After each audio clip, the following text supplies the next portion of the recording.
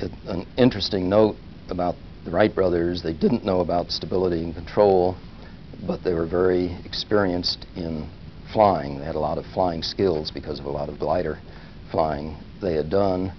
With their Canard-type airplane in 1903, the center of gravity was too far back, it wasn't stable, and yet they were able to fly it. If they had known more about stability, they would have put the center of gravity further forward, and it would have been stable, but it would have taken more energy and it couldn't have flown. It's very interesting because they had some naivety.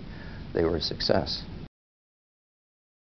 One of the most effective is the random word technique that was developed by Dr. Edward de Bono, a thinking skills guru in England, who points out that if you've butted your head up against a problem, just can't find a solution, you've done brainstorming with all your buddies and still can't find a solution, you pick any word out of any book, just at random, point to any word and pick the noun closest to where your finger hit and approach the problem from that word, which has nothing to do with your project, but that's the point. And to your amazement, after about 3 minutes, you realize, I'm thinking about this project in ways I never would have thought about it before. One that I find especially attractive is the Frisbee.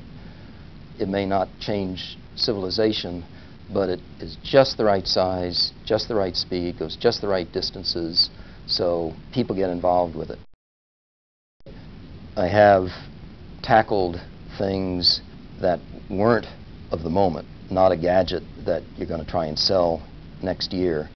When you work on something where you can ignore commercial reality, you're not going to make it in a mass-produced product, you can go way out, like trying to make a human-powered airplane. Completely impractical, but when it was once done, you realize, boy, that was valuable. A lot of people are thinking very differently about energy and efficiency and limits and what we can do.